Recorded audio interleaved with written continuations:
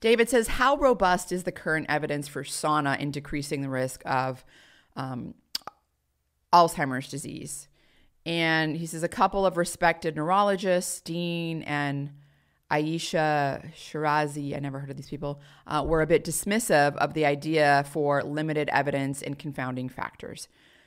I've been devoting a lot of time to sauna, and I hope it's not wasted. So the observational data on sauna use and Alzheimer's disease risk include, so there was a prospective cohort study. It was a population-based sample of about 2,315 middle-aged. They were men in Eastern Finland who used the sauna 4 to 7 times per week. They had a 65% reduced risk of developing Alzheimer's disease compared to men who used the sauna only 1 time a week. So the data was adjusted for baseline age, for alcohol consumption, for body mass index, systolic blood pressure, smoking status, type 2 diabetes, a previous heart attack, resting heart rate, the low-density lipoprotein cholesterol, and other heart disease risk factors, meaning that 65% reduction in Alzheimer's disease was found after all those factors were considered. So obviously, prospective observational data, you can never actually say causation is established, like sauna use will absolutely decrease Alzheimer's disease risk. But when you correct for a lot of other factors and then you have interventional studies and mechanisms, then you kind of put together a bigger picture. There was another prospective cohort study. This was a study involving almost 14,000 men and women between the ages of 30 and 69 that were free from dementia diagnosis. That study found that frequent sauna bathing, so this was about 9 to 12 times per month.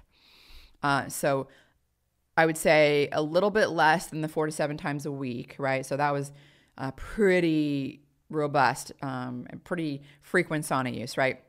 9 to 12 times a month was related to about a 20% reduced risk of dementia compared to people either not sauna bathing at all or sauna bathing less than 4 times a month. So that's like basically once a week. And again, this was after adjustment for all these different lifestyle factors I mentioned, metabolic risk factors, socioeconomic status, things like that. So we have these two pretty large population studies showing sauna use is associated with a pretty dramatic reduction in Alzheimer's disease and dementia, especially when it's more frequent. But we also know from the last podcast with Dr. Axel Montaigne that Alzheimer's disease and dementia are really, really intimately linked with vascular health. And we know that sauna mimics moderate intensity aerobic exercise. Many of the same physiological responses occur. It's been head-to-head comparisons of that. Okay, it's really not a question about sauna mimicking moderate intensity aerobic exercise. We also know that aerobic exercise also protects against dementia and Alzheimer's disease. And, maintaining an adequate blood supply, healthy vascular factors, it's really crucial for vascular dementia, but also Alzheimer's disease. So long-term sauna use has been shown to induce protective responses against the processes that drive cardiovascular disease. And some of these protective responses include lowering resting systolic and diastolic blood pressure. And that's been shown in intervention studies, but also we've got observational data. It increases left ventricular ejection fraction. It reduces left ventricular ejection time. It enhances arterial compliance. It improves flow-mediated dilation. All of these things are measures of endothelial function and vascular health. So sauna improves vascular health. So does moderate intensity aerobic exercise. There was one study that found, this is at a Jari Laukkanen's group in Eastern Finland, found that using sauna use 2 to 3 times per week had a 24% lower risk of developing hypertension, and that risk reduction was increased to 46% lower risk for people that use a sauna 4 to 7 times per week compared to only once per week.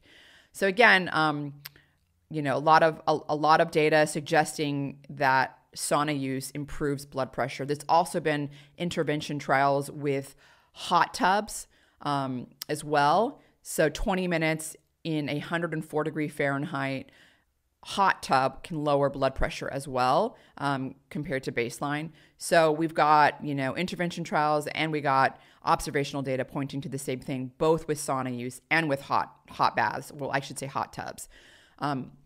So I think that's pretty strong evidence. And we know that blood pressure is very intimately linked to dementia risk as well. There was also a randomized controlled trial with about 149 patients who had advanced congestive heart failure. 2 weeks of what's called Wei-on therapy. So this is an far infrared sauna, about 140 degree Fahrenheit sauna. And it improved a variety of biomarkers. So cardiovascular biomarkers.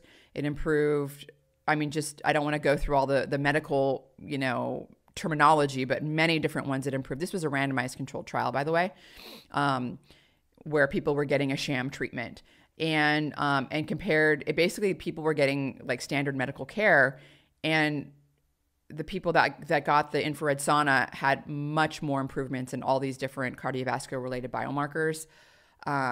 Another trial involving 30 congestive heart failure patients with a variety of premature ventricular contractions found that 2 weeks of infrared dry sauna significantly reduced the number of premature ventricular contractions within a 24-hour period. Lastly, there was a randomized controlled trial with 24 people who had ischemic heart disease and chronic total coronary artery occlusion that were unresponsive to non-surgical procedures. And they basically did 15 sessions of the far infrared sauna over a 3-week period, and it improved their vascular endothelial function, and it improved their flow-mediated dilation of the brachial artery. So these are intervention trials in people with heart conditions, and sauna use is improving their vascular health. I don't think it's really arguable at this point that sauna improves vascular health. I think it's pretty conclusive that it does. So knowing that mechanism, along with the observational data on the effect of sauna use in Alzheimer's disease, is pretty strong in my opinion. But there's more. We have heat shock proteins. So heat shock proteins, as you guys know, I'll save you going into too much of it, but like they play a critical role in protein folding and misfolding. There's growing evidence that heat shock proteins are involved in the pathogenesis of neurodegenerative diseases, including Alzheimer's disease and Parkinson's disease. There's animal studies that have shown that if you overexpress heat shock proteins, they can have protective effects on the brain and help prevent and also ameliorate Alzheimer's disease and Parkinson's disease. Certain heat shock proteins, especially heat shock protein 70 and heat shock protein 90, have been shown to directly interact with amyloid beta. This is the protein that causes plaques outside of neurons where the synapses form in the brain, and also interacts with tau proteins, which tangle inside of neurons, and they disrupt mitochondrial function. So HSP70 is basically helping, get rid of those proteins and making them not aggregate, essentially. So I would say a lot of animal evidence suggesting that heat shock proteins are very beneficial in the context of neurodegenerative disease. We also know that there's data showing that in humans that sit in a hot 163 degree Fahrenheit sauna for 30 minutes, it elevates their heat shock protein 50% over baseline levels. Hot baths have also been shown to elevate heat shock proteins as well. So it's a conserved mechanism. Heat shock proteins are increased with many types of stress, but heat stress is a big one, thermal stress. And so I think that's another, sort of just mechanism by which you could imagine sauna, hot tubs helping reduce the risk of Alzheimer's disease. Inflammation is another one. Inflammation is thought to play a really big role in neurodegenerative diseases. And when I say inflammation, I mean chronic inflammation, not acute inflammation from, sickness. And, there's many studies showing that sauna use, is inversely associated with C-reactive protein, a biomarker of inflammation. So basically, the more frequent people use the sauna, the lower their C-reactive protein levels are. There's also intervention studies showing that sauna use can, while it does something very similar as exercise, it causes an acute inflammatory response as measured by IL-6, that cytokine, but that induces an even more potent anti-inflammatory response. IL-10, which is an anti-inflammatory cytokine, has been shown to be elevated after sauna use. And this anti-inflammatory cytokine, basically has a net effect of anti-inflammatory. So similar thing, exercise does a similar thing. There's also brain-derived neurotrophic factor. Similar to aerobic exercise, heat stress has been shown to increase brain-derived neurotrophic factor, which helps stave off neurodegenerative disease.